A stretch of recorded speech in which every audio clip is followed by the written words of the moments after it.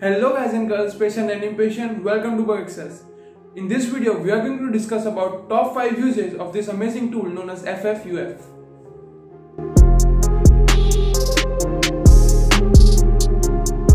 So first of all, we will be discussing that how to install this tool.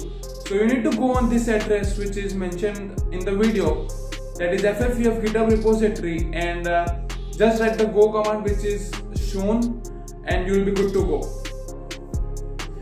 So just to check that if you have installed this command correctly or not, just write ffuf-h and you will see that there are plethora of commands there, and you might be confused at what command to use and when it to use. So we'll be using top 5 usage of this command in this video, so follow us throughout this video. So for this video we'll be using the big.txt list from seclist, which is available in discovery directory, and under that you will find web content directory, and there are many files and folders out there. You can see in the second row there is big.txt, so we'll be using that in this video. So the first usage is very simple. It is a basic command. You just need to write ffuf-u, then the URL, but at the end of the URL you need to write this word known as fuzz.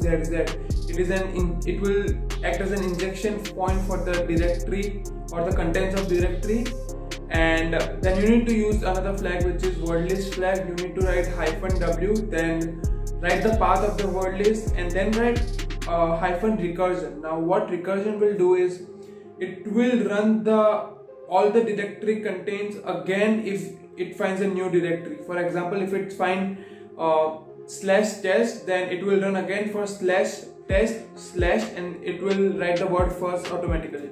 So you can find every directory listing on the server, and it will help you a lot. So now the second main usage is to find any specific extension file like BAK or docs or PDF or Word, Excel, PPT, anything on the web server. So what you need to write again is ffuf, then the URL, then you need to write the first keyword after the slash or where you want an injection point. Then you need to specify the flag known as -e, which is an extension flag, and then you can write any extension you want, BAK, docs, PPT, PDF, anything you can write, and then just start the attack, and you will see that if there are any matching or any docs file or any BAK file or any PDF file, it will be shown. So the third important usage is multiple fuzzing. Now let's take a scenario in which you have a multiple list of domains you are hunting, and you want to try each and every directory listing of the big.txt file which I mentioned earlier for each and every domain. So you don't want to write every time the domain and then first keyword. So here is a simple usage. You need to write ffuf, then -u, then specify the URL, but instead of domain you need to write w1, which will be the injection point for the first payload, and that payload will be containing of the domains you are hunting on.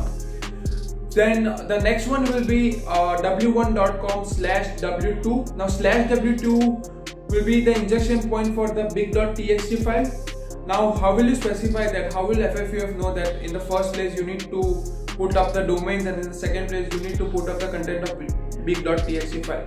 So it is very simple. You need to write -w, then part to the word list, and then colon, then w1, then again -w, part to the word list, and colon w2.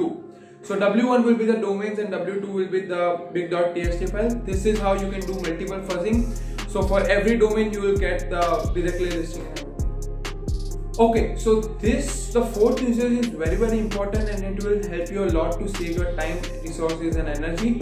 So it is a secure flag option which is -sf. Now what it will do is, if your last 50 response or the 20% of the response are 5xx or 4xx, it will stop the hunting. So you know that every time instead of false negative, if the job is stopped, then it will save your time, energy and everything. So I'm again repeating, if you use the flag -sf along with any command I mentioned earlier, it will stop if the 20% of the command or the last 50 responses are 4xx or 5xx. So fifth and the final usage is very important. You all are aware of rate limit, that server are rate limiting your API request.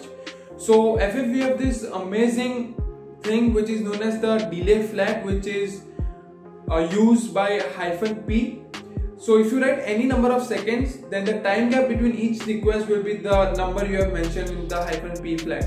So to use this, you can write ffuf, then -u URL, then first keyword, then word list, and then to use this you need to write -p and 20. So the time gap between, or the delay between each request will be 20 seconds. So these are the 5 important uses of FFUF. We hope that you like this video. So like, comment and share. Thanks a lot.